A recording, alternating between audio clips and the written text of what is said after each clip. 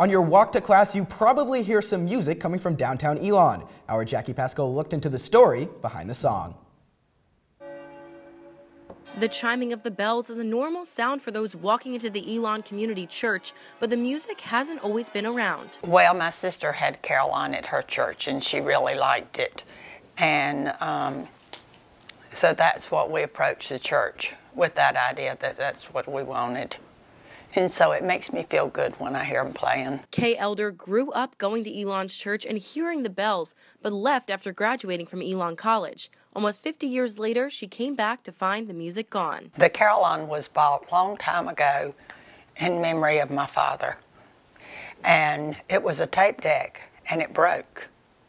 And the company didn't repair them anymore. I don't know how long it was off because of the tape deck being broken. But it made me sad. I said, does not anybody care that the Caroline's not playing? After returning in 2010, Elder went on a 3-year hunt for a new way to keep the music playing. In 2013, we found a company here in North Carolina that did the digital, and that's so much better. And Elder wasn't the only one missing the music. But I was real glad because there was a member of the church that knew about them and got it started, because he said, Kay, we need the bells ringing again.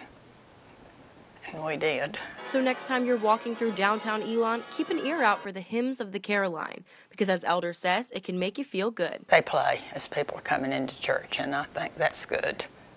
And give you a good feeling coming into church. Jackie Pascal, Elon Local News.